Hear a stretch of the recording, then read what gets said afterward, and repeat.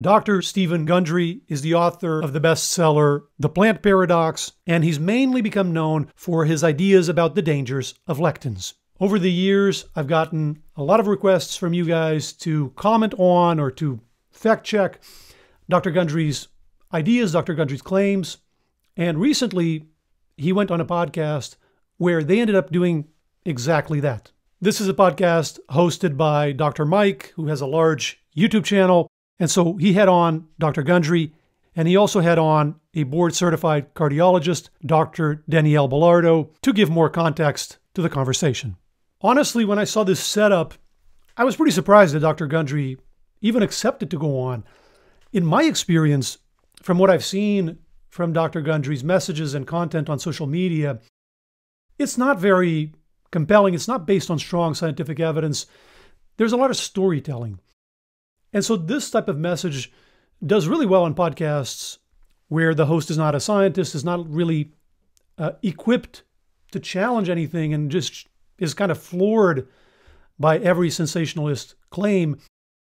But in a setup like this, talking to two other doctors, I thought that Dr. Gundry and Dr. Gundry's ideas might get a lot of pushback. And that's exactly what ended up happening. For almost 2 hours, Dr. Gundry would make a claim, and he made some of the wildest claims I've ever heard on social media, and that's a pretty high bar. And in real time, he would get fact-checked, usually by Dr. Belardo, sometimes by Dr. Mike to some extent. But the conversation was always very polite, professional, no yelling or name-calling or anything like that. So it's the only way to do it. Now, the dynamic of that conversation made clear some patterns in how Dr. Gundry communicates with the public that are pretty typical of content that we see on social media that isn't very evidence-based. Let's call them red flags. And once you see them, it becomes pretty easy to spot them, no matter who does it. So we'll take a look at the main ones, and we'll show examples of Dr. Gundry doing it almost like a case study. Now, obviously, we're going to look at scientific claims, scientific ideas. We're not going to do any personal attacks, no ad hominems. If we're all going to learn and move this forward, we have to be able to do this. We have to dissect ideas and criticize ideas and disagree with ideas without attacking the person and their character and their intentions. I mean, that's literally how science works. By the way, we reached out to Dr. Gundry and his team in case they want to comment or discuss any of it or come on at any time. I explained that I disagree with some of Dr. Gundry's views, but that this was going to be perfectly cordial. We haven't heard back, and it's been quite a while, so I imagine there will be no response. But if there is any correspondence before this goes live, we'll make sure to include it in the video. So the first red flag is stating pet theories as fact. Throughout the conversation, Dr. Gundry does this numerous times. He has an idea, he has a hypothesis, and he presents it like it's established truth. And this is something that honestly kind of blew me away, because due to that format that I talked about, I thought Dr. Gundry might tone down his usual style. Man, was I wrong. If anything, he turned it up. Right out of the gate, he came out with this claim that some of the inhabitants of the blue zones are long-lived, live longer because they smoke. What makes them have longevity is the men, 95% of the men smoke. The men in Sardinia have 7-year longer lifespan than the women because they're smokers. Let's just make a key distinction here. Hypothesizing that smoking might have a benefit is not unscientific. Asking questions is not unscientific. In fact, the beauty of science is that not only is it okay, but it encourages questions that are provocative and countercurrent. So all of that is completely fine. This isn't about being open-minded or, oh, we can't challenge the establishment. None of that. This is about not making inaccurate statements that are not supported by the evidence and that mislead the public. Now, Dr. Gundry did not say, everybody go smoke. He even said, I don't smoke and I don't recommend people do. But that was after he made this sensational claim based on nothing compelling scientifically that confuses people. So the point is not that Dr. Gundry recommended smoking. It's not that. I don't want to misrepresent him. We're talking about making inaccurate scientific claims, taking an idea, taking a hypothesis, and stating it as fact. That's the red flag. In the wake of that show, I got multiple comments and messages from people saying, hey, it turns out that smoking is not so bad after all. I heard Dr. Gundry say it. So some people are extremely trusting, and they will believe and even repeat what an influencer says without scrutiny, without asking for evidence. So we have to be very careful and try to be responsible with how we communicate. And this is a dilemma that we have with scientific communication in general. Scientific thinking and scientific speaking are usually very cautious. Scientists will say things like, we tested this and the results indicate that, but we haven't really checked this other thing yet. It's possible that this. So everything is very qualified, almost fearful.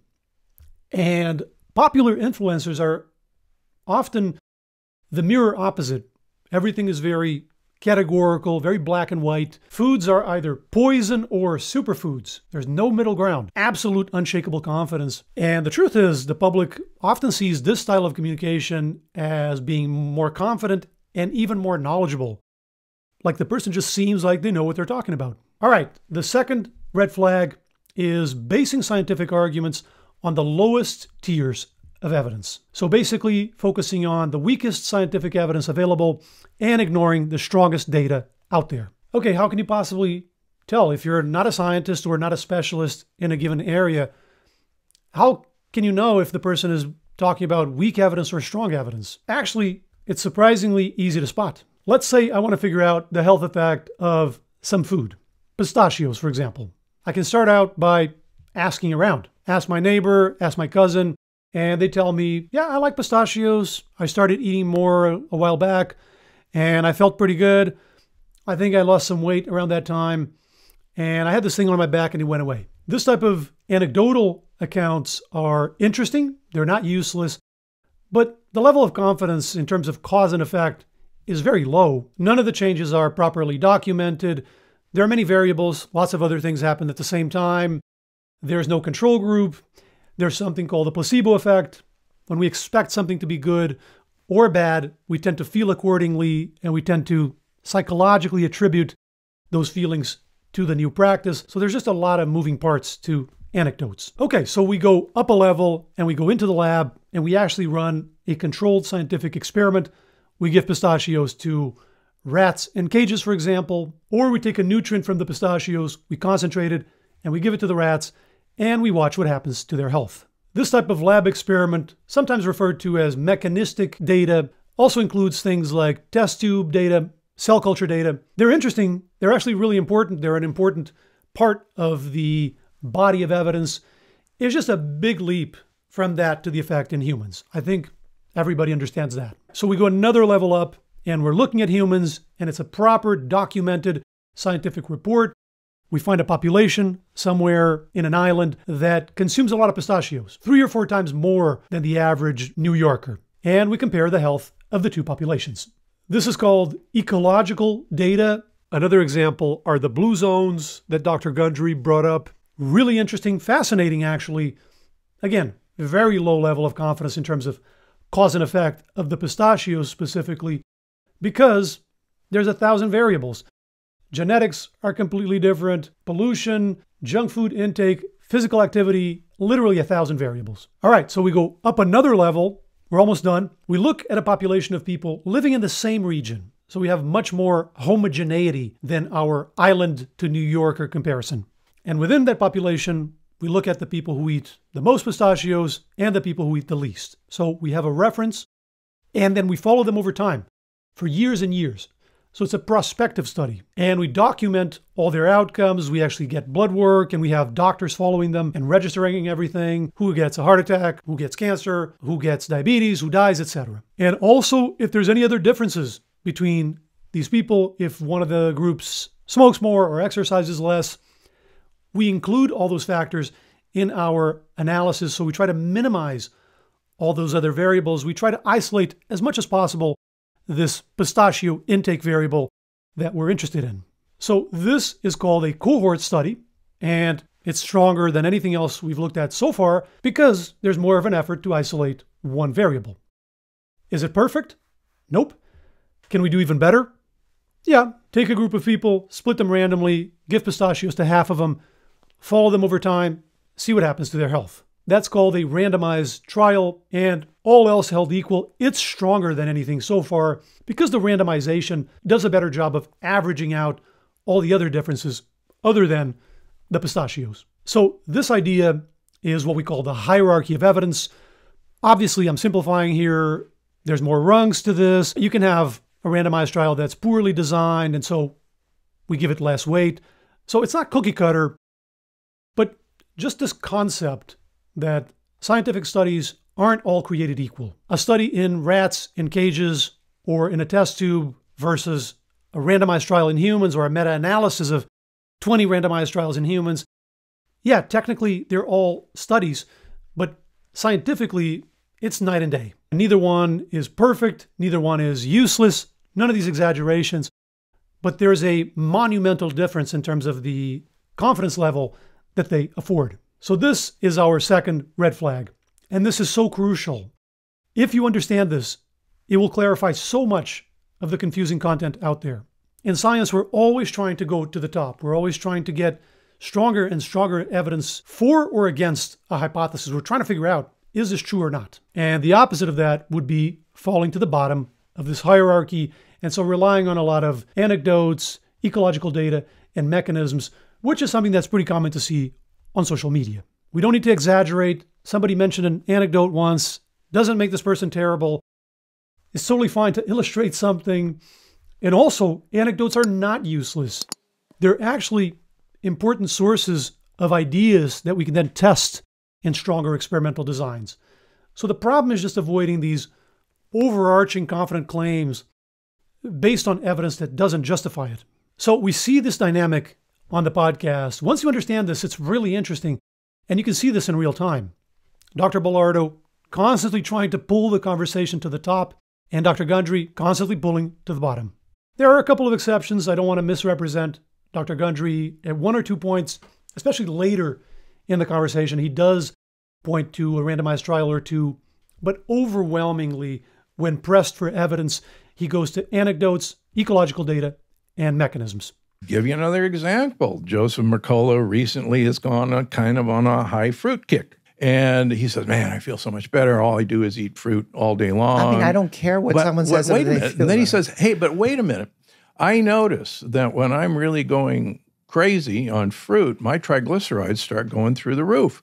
And my insulin starts going through the roof. I just don't know what to do with that because it's not generalizable what Dr. Mercola does or doesn't do with his insulin. In one of the most stunning moments of the entire conversation, Dr. Gundry admits in so many words that he knows, he recognizes that these types of evidence are not very reliable. Is there research that backs up where if you change someone's diet to have high vitamin C content, that there negates their risk of smoking? Because I've never seen that. Yeah, that's all been done in the blue zones. Do you think that the Blue Zone Project is a valuable thing for us to look at as a form of evidence? No. And this is something that we see quite often on social media, although it'll rarely be this obvious. But somebody will bring up a study to make a point, and then sometime later will reject that same level of evidence as junk science or some label like that when it doesn't support their ideas. Pretty common to see that on social media. Now, before we go to the third and last red flag, I just want to point out something that I think that show, that podcast, makes very clear. And this is something that I've argued here before a number of times. And I know a number of you guys disagree with me, which is completely fine and actually super healthy. And that is the danger, in my view, of dismissing people and their ideas based on credentials. I see this type of comment all the time. So-and-so is just a chiropractor, so why would I care about anything he says about medicine or nutrition or heart disease or whatever it may be? So-and-so is not even an MD, so who cares what he or she says? Obviously, somebody could have little or no training in a given area, and they could still be absolutely right. They could be pointing to strong evidence. So we don't want to dismiss people and their views strictly based on resumes. But an even more dangerous side of this is that MDs and PhDs can be completely wrong. And when we have this entire worldview that's based on credentials, our entire judgment is based on that. It's almost like we're on Tinder. MD, swipe right, not MD, swipe left. What do we do when an MD or a PhD or both comes along and makes an argument that is not scientifically sound? Dr. Gundry is a medical doctor, cardiovascular surgeon, Yale graduate. If he makes a claim that is not evidence-based, we don't have a defense system. We have no judgment. And then we tend to fall into this, well, he's got the credentials. He should know. That's not critical thinking. So we have to develop more skills. We have to develop something stronger. We have to pay more attention to the actual arguments that people are making and the evidence they have to back it up. Okay, the third red flag is a grandiosity complex, that everybody else is too blind to see the truth or too corrupt to give it to you. And the influencer alone is this Isaac Newton level genius that can see it and deliver it to you. If an idea had strong scientific evidence behind it, that had been confirmed, that had accumulated over time, many people could see it. Lots of scientists would know about it. It wouldn't be one dude on TikTok. It doesn't make any sense. On this podcast, Dr. Gundry goes as far as claiming that his system, his ideas, his diet can solve all diseases. Just think about the statement you're making. You're saying you can eliminate all disease. Yeah. I mean, yeah. Think about that for a second. Think about the implications of that.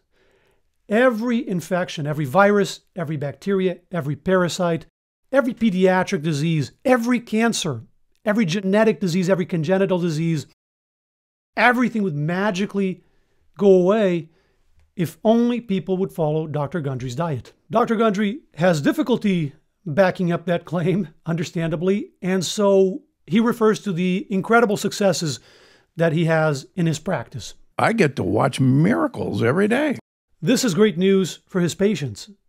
But Dr. Mike and Dr. Belardo do a pretty good job of explaining the problem with this argument to defend a specific diet or a specific theory. Every healthfluencer on the internet does this.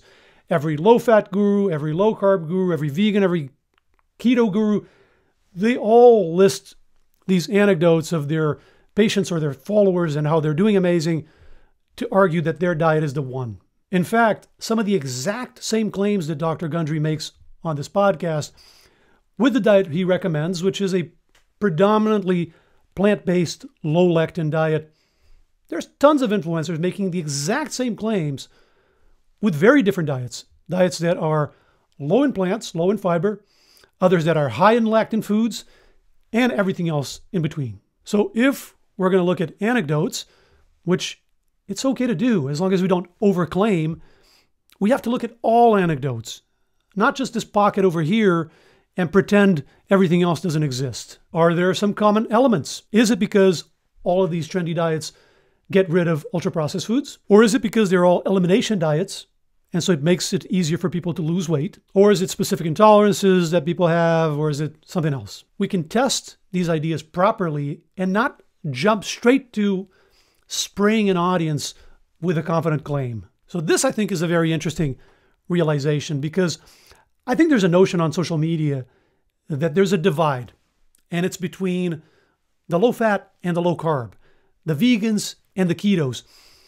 I don't think that's the divide at all. Dr. Gundry, for example, is very pro-plants, not all plants, but in general, he's pro a plant-centered diet.